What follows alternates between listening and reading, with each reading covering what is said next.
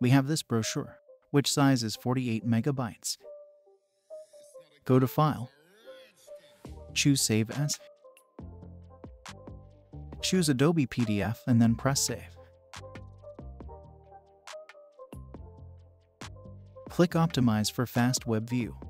Remove Preserve Illustrator editing capabilities. Now go to Compression.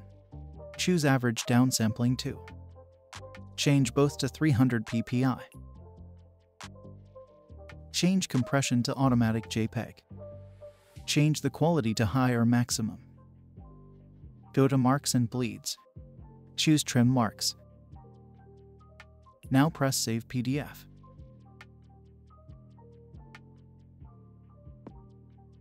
The PDF is only 5 megabytes and it is high quality.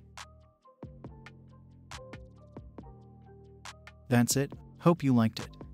Subscribe to my YouTube channel for more tutorials. Support my channel by buying my courses, templates, and Photoshop presets. Link in the description. Also check out other tutorials in my channel. Thank you for your support.